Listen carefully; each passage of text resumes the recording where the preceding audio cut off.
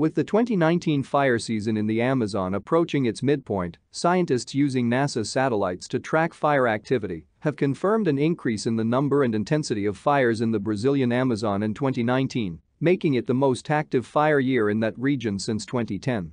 Fire activity in the Amazon varies considerably from year to year and month to month, driven by changes in economic conditions and climate.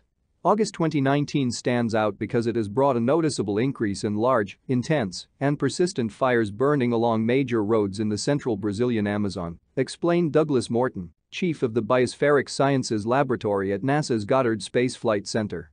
While drought has played a large role in exacerbating fires in the past, the timing and location of fire detections early in the 2019 dry season are more consistent with land clearing than with regional drought.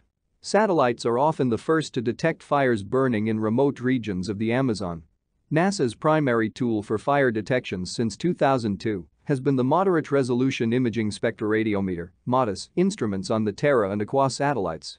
At this point in the fire season, MODIS active fire detections in 2019 are higher across the Brazilian Amazon than in any year since 2010.